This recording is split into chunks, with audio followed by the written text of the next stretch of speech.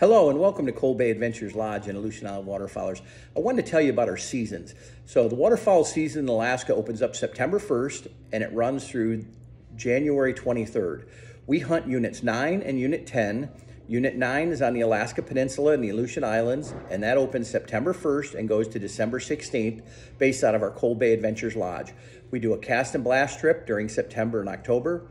We do a trophy Seaduck hunt and emperor hunt during November and December, and then we go to Island X and St. Paul Island where we do our king eider hunts from December 26th to January 23rd.